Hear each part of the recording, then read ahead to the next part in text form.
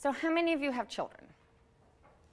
Okay, so if you look around the room, if you keep your hand up, you'll see that most of us here have children, or we are connected to children in some way. So for our children, already 1 in 5 are obese.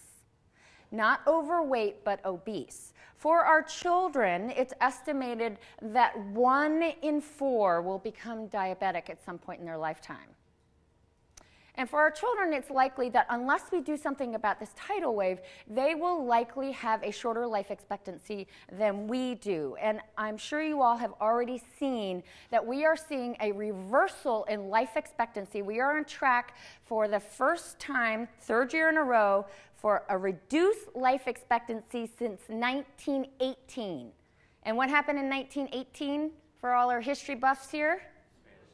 That's right, influenza epidemic.